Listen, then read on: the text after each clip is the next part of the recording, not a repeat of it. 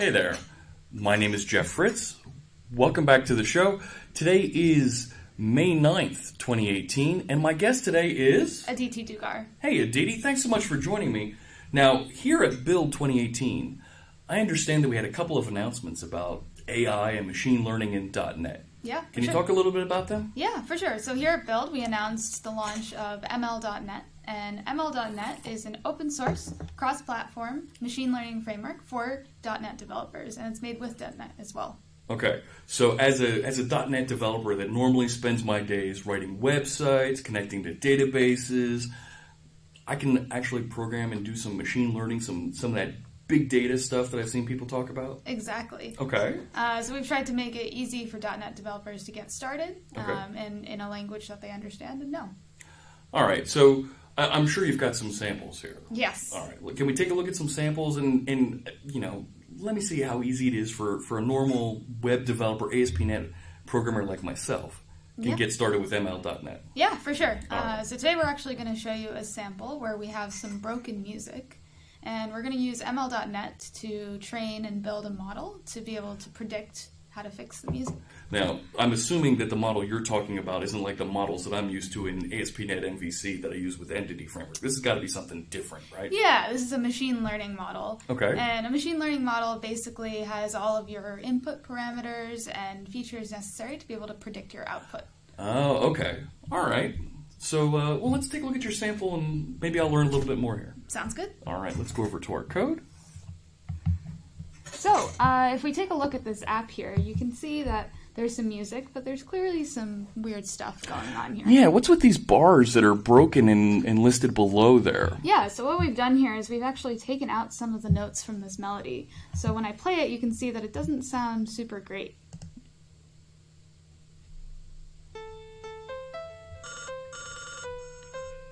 Oh. Yeah, and it almost sounds like a phone's ringing there a little bit. Exactly. So the app I'm going to build today and the model I'm going to build is going to help us fill in what these missing notes should be. And replace that phone ringing sound. Exactly. Yeah. Something that actually sounds much better than what it does right now. Okay, let's give it a shot. Awesome. So let's close out of this. So the first thing I'm going to show you here is just how that music is represented in this JSON file here.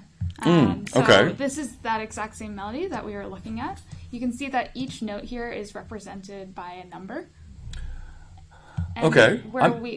I'm used to seeing notes that are like A and B and exactly. F, right? So each of those actually has a number that's associated with as well. And in MIDI files, you can use that number to be able to play the note through this type of software. Okay, I get it. And where we've put the note equal to 0 is where you actually saw those strange-looking bars. Oh, okay. Those are the notes that we're going to end up fixing. Exactly. We're going to replace them with different numbers that actually make sense in the context of all the other ones. Okay. Awesome. So let's go over to my data. So when you're first building a machine learning model, the first thing you're going to do is think about what kind of data you have to train your model. So this is the data that I started with. And what I have here is a bunch of different songs and all the pitches and durations of all the pitches within each song. And that's kind of highlighted here. But this isn't really what I wanted to start with for building my model because I can't actually get to the prediction I want. So I had to do a bunch of pre-processing. Yeah, this looks different from the JSON that you were just showing me. Yeah, definitely. Yeah. So what I actually transformed it into is this table here. And what this table does is it allows you to say, hey, there's one note in the measure that I want to predict, which is this column here, and also highlighted by this pink note here in this representation below. Okay. And since one measure is kind of a set quantity in music, that you can have a set number of notes that sound good together within a measure, I can use the other different notes within the measure to be able to predict what this note is. Okay. So that is all the rest of the things in the different columns that are represented by those same numbers that we were looking at in that JSON file. Okay, I can follow that. Yeah, and the other thing I'll mention here is for the purposes of machine learning, the note that we're predicting is called a label. And then the rest of the things that we're using to predict them are called features. Okay, so we're gonna inspect our features to predict a label. Exactly. Okay. Great. So let's get started on building the model. So if I head over back to Visual Studio here into my application, you can see that I've created a template for building this model here called Music Notes Prediction, and I'm going to add a few things in here. So let's go through it step by step. Okay, now this looks to me like a console application. It is. Is this .NET Framework or is it .NET Core? This is a .NET Core console app, Okay. And you can use any sort of console app to build your model. Okay. So the first thing I'm going to do here is to point to my data. So I'm going to create a few data paths that actually point to three different things. The first one is a data path that points to my train file, and that's the data that I'm using to actually train my model. Okay, so it's a CSV, it's a comma-separated value file, looks like a spreadsheet sometimes. Okay. Exactly. The second thing is a test data path, and this holds my test data, and that's what I'm going to use to make sure that my model is actually working and test it and evaluate what the accuracy is. You're writing unit tests as you go here? Yes. Oh man, good practices too. All right, let's go.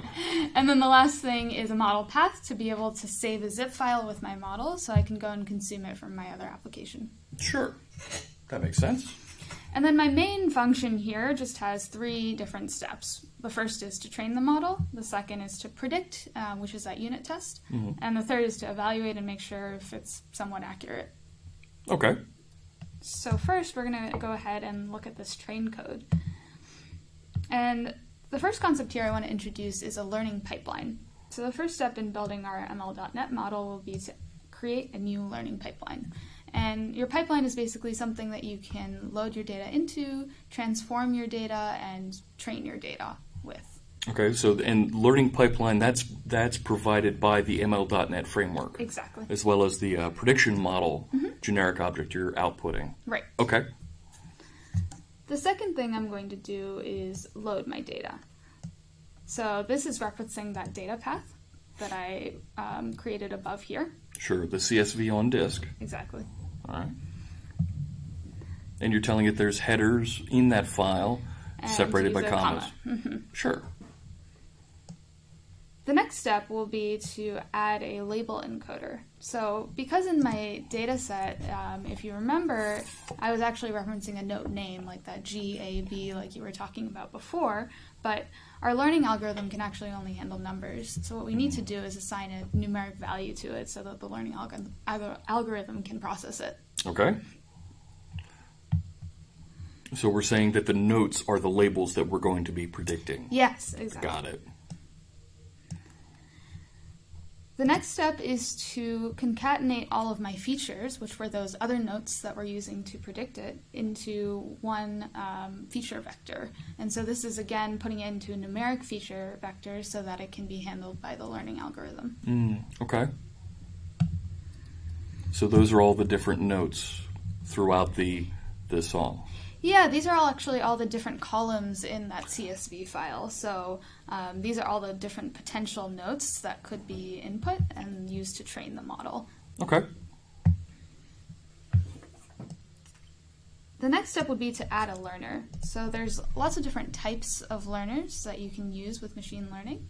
And this is really dependent on your scenario. So this scenario in particular is a classification scenario. And what I mean by that is that we have distinct buckets. In this case, there are 12 different notes that we want to end up predicting. And so each of those is a class that you're going to try and predict out of this model. So this learning algorithm here is really something that is used for multi-classification. But this is also where your experimentation comes in. So there's a few different algorithms that you can use for multi-classification. And if this wasn't super accurate, maybe I could go and choose a different learning algorithm and see if it's better or worse. Okay, I can follow that. But how did you decide that this was the algorithm to start with? It's really anything you want to start with. I mean, I think I definitely need to pick something that was relevant to a multi-classification scenario. So as a different example, you could have a regression scenario, which could be something like predicting house prices or stock prices, Okay. and where you're predicting a continuous value on a scale. But here, because I have distinct classification buckets, I needed to pick something that was relevant for that. All right. But I just picked one of the options and said, does this work? And we'll give it a shot. We'll give it a shot. All right.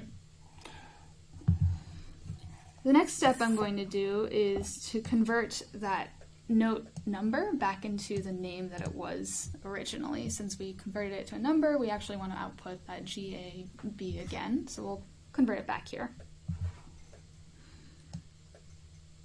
And then next, I'm going to train the model. So I've called pipeline.train here. And this takes in my input, which is this music note class, and output, which is the music notes prediction. So let me actually just show you that really quickly. If I go to musicnotes.cs, you can see that I've defined two different classes here. One represents that input, which is again those columns that I showed you in that CSV file. And then the output is that predicted label here, okay, which is the note column. So if we go back into my main file, that's actually everything to build the entire pipeline and train the model. And up until this point, when I actually execute my code, nothing happens until I say pipeline.train. So I've just set up the pipeline in a specific order, and then as soon as I say pipeline.train, that's when everything executes. Okay, and then so now it's sitting in memory in this model object that you have here on line 62. Right. All right. And then the last step I want to do is to write it to a zip file so I can actually go back into that other app I had opened before and consume it.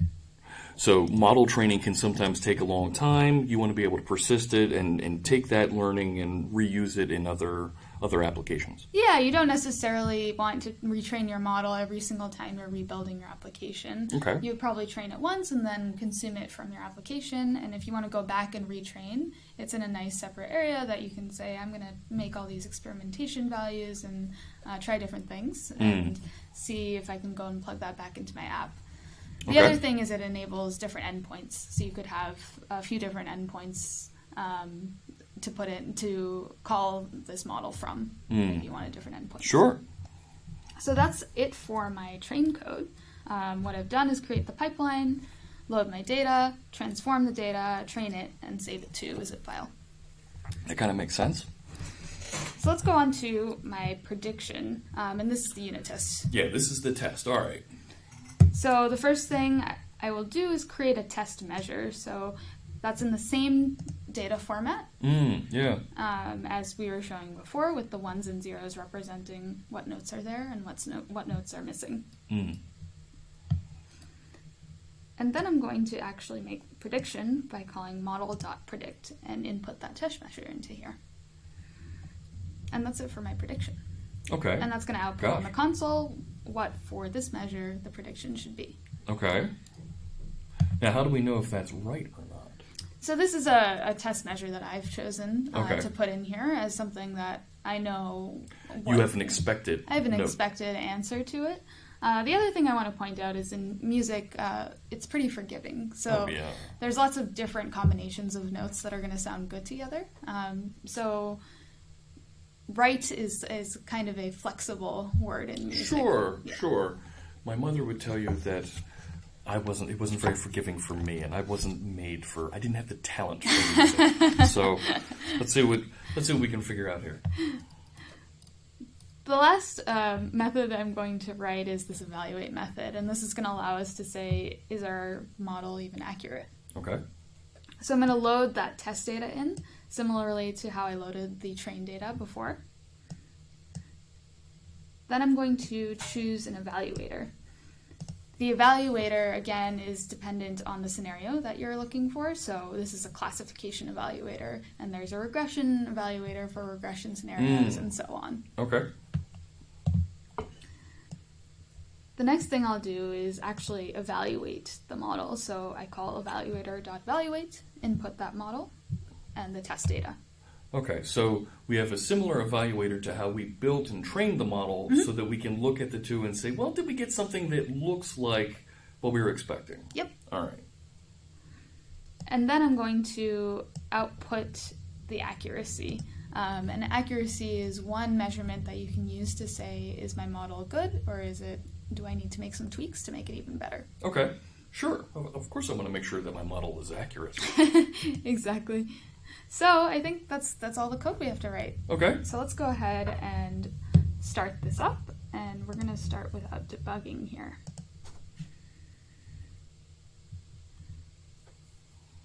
All right, let's see what we got. All right, so Let's zoom in a little. all right. So 2 threads to train. Okay. Choosing a maximum frequency of 2, maximum iterations. I don't know what some of those things, but using best model from iteration 100. So it went through almost 400 iterations, and it found the 100th, not training a calibrator, but it says note is A. Is that the note it should have picked up? That's one of the good notes that I should have picked up. Okay. Now, if we ran it again, would we always get A, or would we get it picking something else? So in this case, it's actually just the way the algorithm actually works is it's going to say, here's what I have with what I'm going to guess with most confidence, and then it's actually going to tell you what you could guess with second most confidence and third most confidence. So what you're going to see here is the first most confidence, because that's all I printed on the line. Sure. And that's always going to be A every single time I train it with the case that I presented. Okay. Unless I change my training data. Okay. Now it's saying the accuracy is about 34. Is that like 34% accurate? Yeah, so accuracy, this is micro-accuracy in specific, and it's on a 0 to 1 scale. Okay. And the closer you are to 1, the better. So Okay. 0.34 is probably not great accuracy. Not perfect, not great, but it's good for what we're trying to do. Yeah. Because you said music is forgiving. Music is forgiving. Okay. And there's some ways that you could improve it as well. One is to provide more context. So I could have said, here's all the notes in the measure before it, here's all the notes in the measure after it. And that may actually improve the accuracy of the model just by giving it more context. Okay. And then more data is always extremely helpful. Sure. Lots and lots of data. Yeah. All right. But in this case, since music is forgiving, let's give it a shot. let's give it a shot. So now that I've trained my model and saved it to that zip file, let me go and grab that. So if I right click here and say open file in folder and dig into my bin folder here, you can see I have that music model Yep, there it zip is. file. So I'm going to copy this and head back to my other application. And now I'm going to go into my Solution Explorer and paste it here.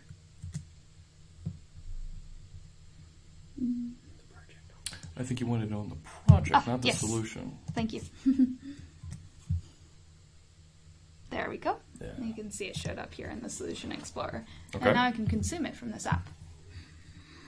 So let's head into my music repair. Okay.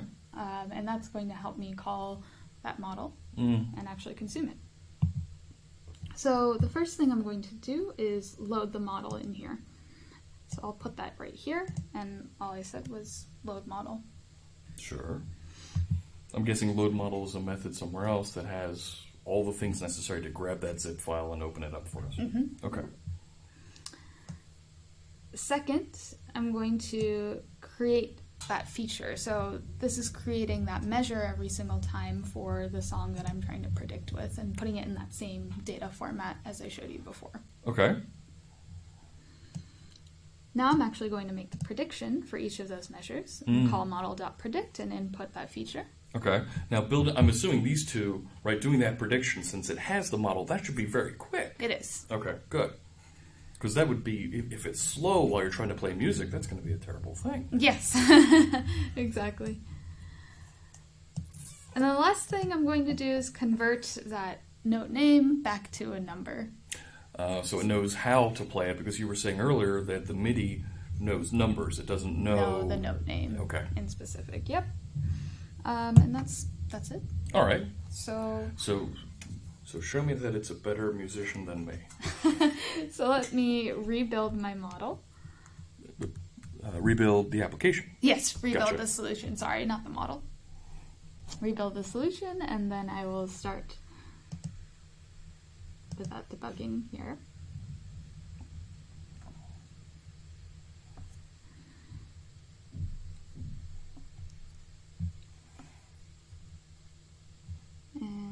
buttons come up. We click on music, and it's going to load in that same melody, but hopefully you're not going to see any gaps in here. We won't see that phone ringing Or hear mess. that phone ringing. Yes, we don't want to see that. Okay, that looks a little bit different from what we saw earlier. I see a couple of red notes in here too. Yeah, the red ones are the ones that we actually filled in. Okay. So those All are right. the things that we've predicted into here. So, Let's give it a shot. is it better? Yeah.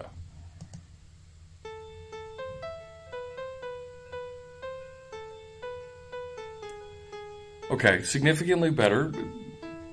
It's not. We lost the phone ringing, and it definitely goes. It does. Okay, cool.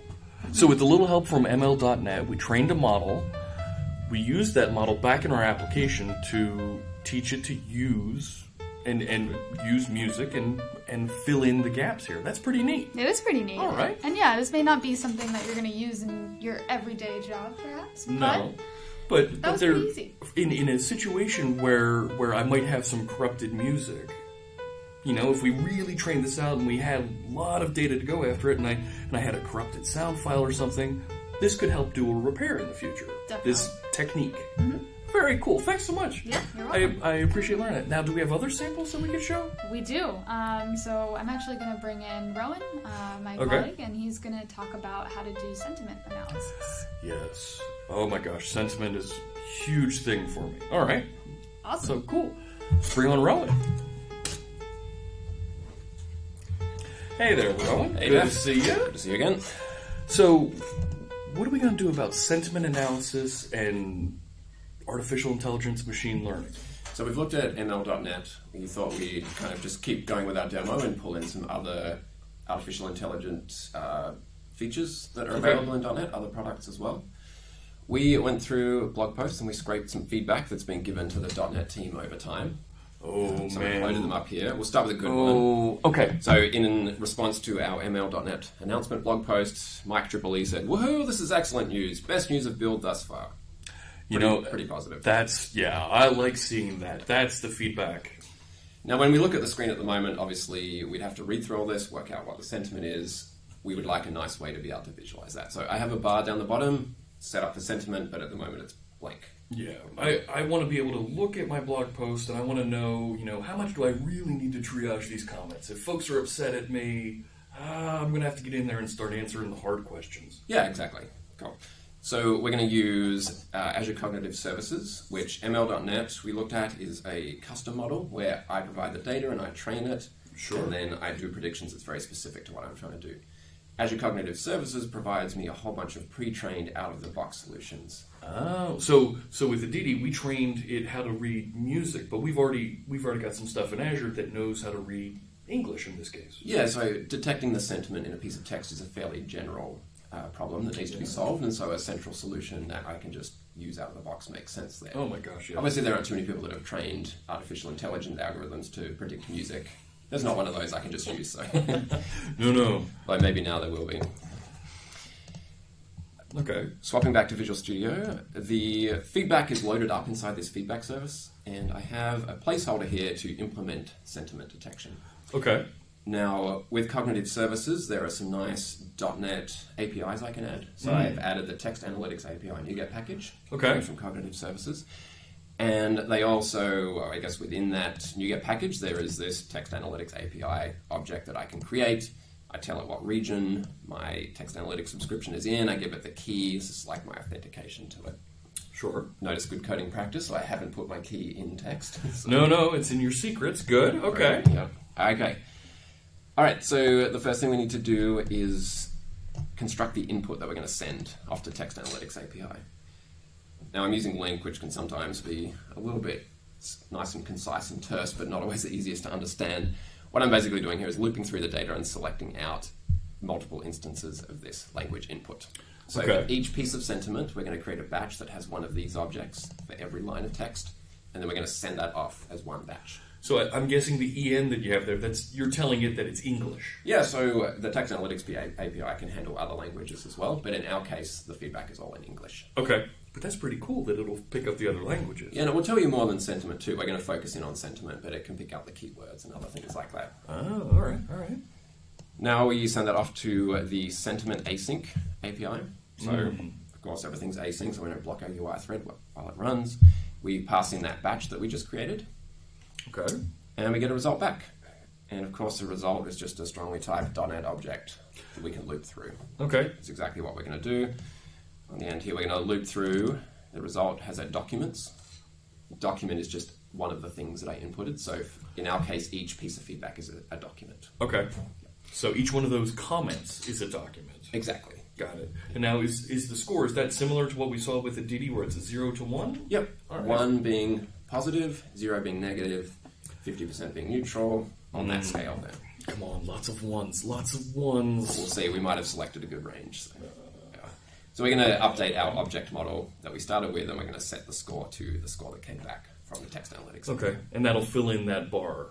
I'm guessing, right, that bar you're mapping to your score value. Mm-hmm. All Yeah, right. absolutely. Let's fire up. Now, obviously reading values on the screen is useful, but it would be good for us to be able to easily and quickly visualize, so I've also added some coloring in as well. Yeah. So load up. We'll see that. Oh, look at this now. All right. So we can see this very positive piece of feedback we got from Mike EEE. 97%. All Yeah, right. so we Home put run. Green on that. The next one along is kind of a neutral. Someone was just pointing out a spelling mistake in one of our blog posts. Well, that's not really positive or negative, it's kind of in the middle. So that came back as neutral. Decided to color code that as blue. Okay. And then, to be fair, we also pulled in some negative feedback as well. All right. So Dave wasn't super happy about some of the things we said in the blog post, and I think probably the piece that it picked up on here was that our team needs to find something productive to do, that we're a stain on computer science, which is fairly harsh. Yeah. So 15. Thanks, Dave. Yeah. Okay. We'll work on that. Yeah, we will. Now, compared to the music demo, this seemed pretty boring at this stage. Yeah. So we thought we'd try and spice this up a little bit. So, Okay. I have an Arduino controller here with me. In front of the camera there. Oh, look at that. Yeah, There we go. So a little Arduino just hooked up to the USB port. On top of it, I have an add-on, which is called a shield in Arduino speak. It's a DMX shield. So DMX is just a protocol that's used for stage lighting, things like that. So if you go to a conference and there's lights that change color on the stage, that would be DMX, the protocol. And it's, okay. And then I have some other hardware on with us here. It's hooked up to some lighting. So, as we experimented around a bit trying to get lights to work with a camera. Yeah. Lights work great in front of an audience, but on a camera, getting the colors to show is not that great. So, here is the very elegant solution we came up with. Very elegant. We put the lights in a box, and we put a piece of paper over the top. Okay. So, can you hold that for me, Jeff, so it shows up on the Absolutely. camera? I'm going to flick the on button here, and we'll see that when we're on a negative comment, we get a red light in the box. When we go to something more positive, we go green. And then when we get our neutral comments, we get a nice blue color from the boxes. All right. That's pretty cool. Yeah, this seemed like a bit of fun feedback to add on. Oh, yeah. In terms of talking to the Arduino controller, we do that over a COM port. So we just have some simple code in our app there. But I could definitely see, when you come in the morning after a blog post has been published, to have a light kind of in the corner of the team room that says the sentiment on our last announcement is this shade. It's green, everybody's happy with it, but if it's red, well, you know what, team, we better go and let's take a look and see if we can fix this. Yeah, and I think this kind of show all this stuff it's been pretty easy to build, most of it.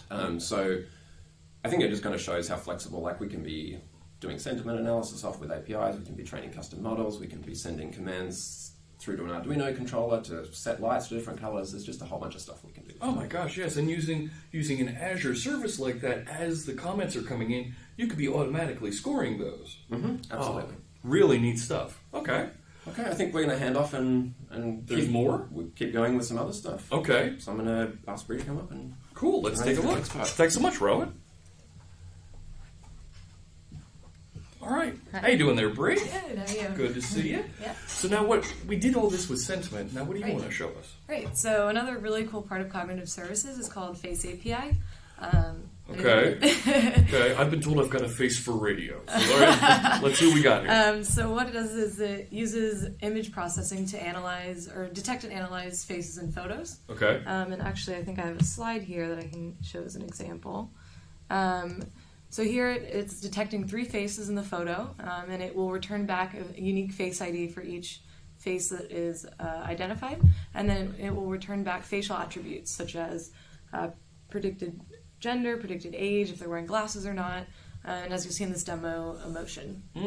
Yeah. Okay, and it's in this nice JSON format we see on the right side. It actually used to be like that. They actually just changed it, so there's a wrapper around it, and it actually sends back as something a lot easier that you don't have to parse to the JSON. Oh, terrific! Yeah. Okay.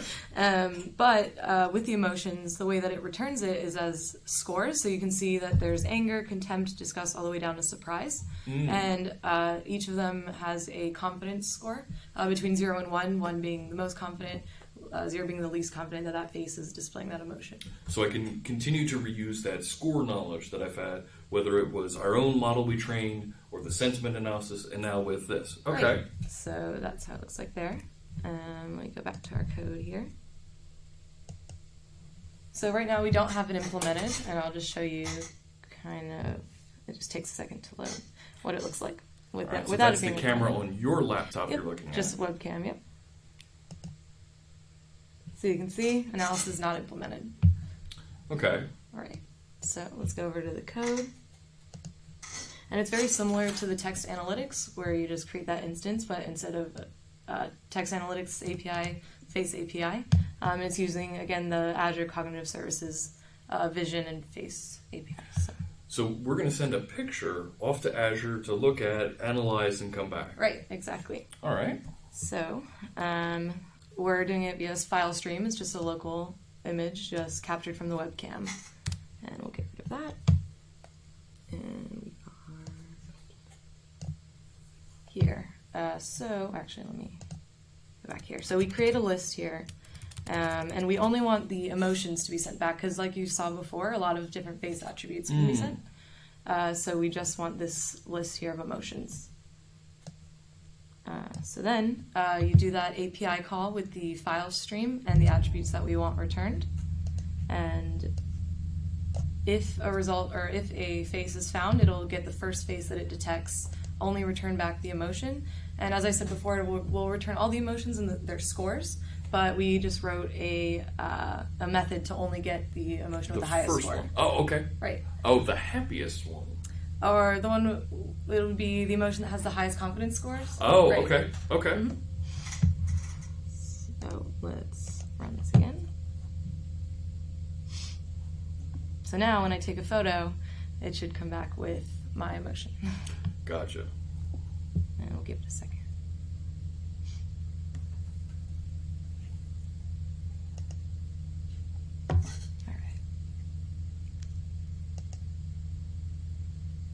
So you can see this one saw that I was happy, had a big smile. We'll try out a few more. We've got some sad. And we'll try one more. That's always my favorite to see what it detects. So I'll put them up on the big screen here so you can see. So it detected happiness, some sadness, some neutral, some anger. So yeah, so it's really cool. It does pretty well with the emotions, I think. Yeah, certainly does. And since we had the music playing before, we decided to have a little bit of fun with this and actually put this along with music, so each emotion will change the music a bit. Oh, listen to that. All right. All right. And we also decided, since you're able to use a local image file, but also you can use an image URL with the Face API, we decided to copy this over and use Twitter as well. And so we had Better a hashtag. Twitter than Reddit. Yes. Okay, go ahead. We had a hashtag that we used and went through and searched for this specific hashtag. It was, I don't think it's actually displayed here, there was a .NET, MLNet demo or something like that. Okay. And it pulled those through, and you can see for each one that it took our our emotions here from, and we had some people in the audience do it as well. And so we put that along with music as well. And so that'll cycle through, and that controls the percussion. Oh, neat. So then All right. we bring the music back around.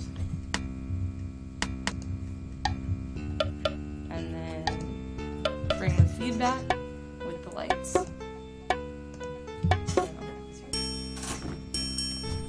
You see, we have a music and light show controlled by machine learning and sentiment analysis and Very neat. Emotion analysis. So, Oh, that's fun. yeah. All right, very cool. So I learned a lot today from you, all about sentiment analysis, doing some vision inspection there to do the face API detection. That's pretty neat, right? I can think of all kinds of ways that I could look at my photo album and find all the pictures of my teenage daughters being upset at me. Right? That's gonna. What kind of music would that play? I don't want to think about that. But that is very cool. All right. So thanks so much, Bree, for joining me. Yep. And Rowan and Aditi. This was really neat. I learned a lot here. You know, I can't wait to try ML.net. Now, we have a link that we put up at the top of the video here. If you check that out up in the top right corner, .net/ML. And that's where we can learn more about this, right? Yeah, and there's an easy way to get started on there as well. That takes like less than 10 minutes to get up and running with machinelearning.net. Oh, that's great. All right. So check it out. Download that today. Let us know what you think. We'll see you next time.